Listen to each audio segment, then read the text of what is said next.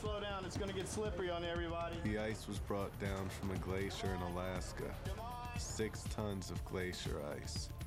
While they were preparing the ice, I was alone preparing for this ordeal.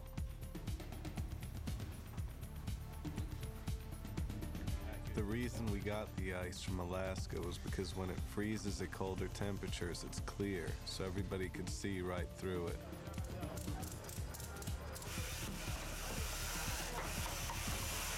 I didn't want anybody to doubt that I was there.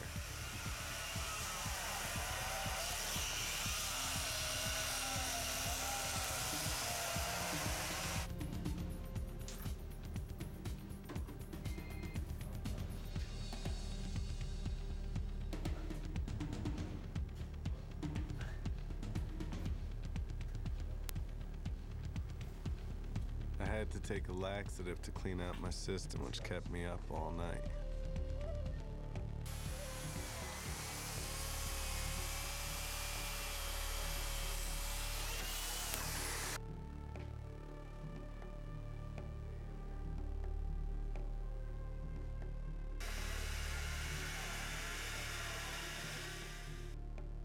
This was the only way to practice sleeping in case I wanted to rest in the ice.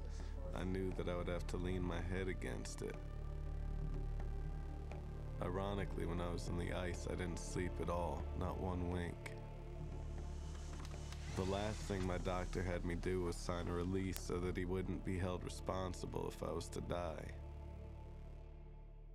Oh man, I just, I hope we don't die down there, because it's some serious stuff that's never been done before. I hope he comes out in one